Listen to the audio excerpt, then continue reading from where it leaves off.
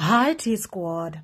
Even after birth, they still believe that Cindy Mahlangu was still getting cheated on by Bongani Zungu, who is well known for everything else than his soccer profession.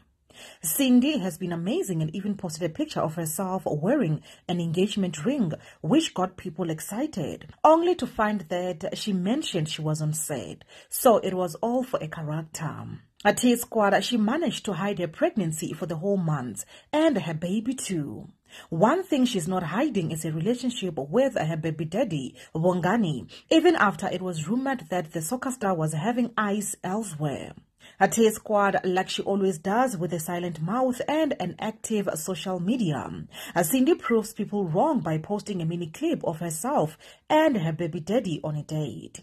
Of course, with Zungu's head cut off. But at T Squad, it's a good thing to see them figuring out parenting and the growth of their relationship. And that's it for now. Do leave your comments down below. I love you.